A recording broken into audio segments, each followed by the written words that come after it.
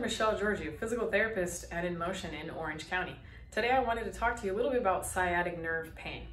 It is actually not a diagnosis. It is actually a symptom from a multifactorial cause, which means there are many reasons why you can have that pain that refers from one of the back of your hips all the way down to about your knee.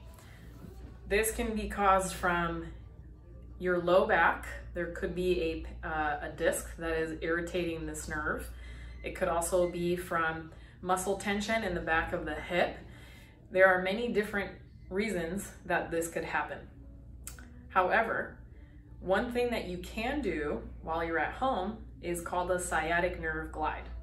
Okay, now this exercise is used for the nerve to move and glide through all the tension, as well as glide through the areas that it's supposed to in your low back, as well as your hip, and through different muscles.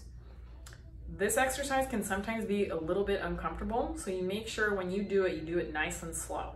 Okay, this is how you would do it. You're gonna lay on your back, nice and flat.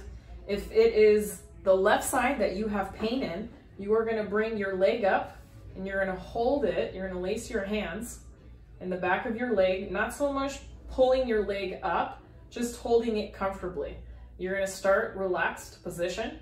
You're gonna straighten out your knee as far as you're comfortable. Then you're gonna bring your toes towards you, nice and slow.